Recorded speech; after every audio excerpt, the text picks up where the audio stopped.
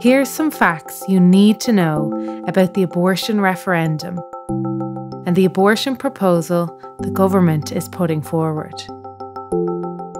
It would legalise abortion for any reason at all, right through the first 12 weeks of a baby's life. This is abortion on demand. It also legalises abortion on the same grounds as the British model, right up until the baby is 6 months. This is late-term abortion on very broad grounds. It would also remove the right to life of every Irish preborn child, whether it's a crisis pregnancy or not. Every preborn baby, including your own, will have no right to life if the referendum is passed.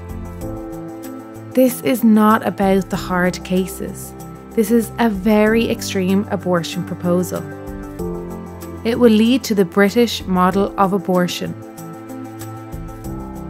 where 1 in 5 babies are aborted. In Britain, 90% of babies diagnosed with Down syndrome before birth are aborted. Abortion discriminates. Save our communities. Vote no to abortion on May 25th.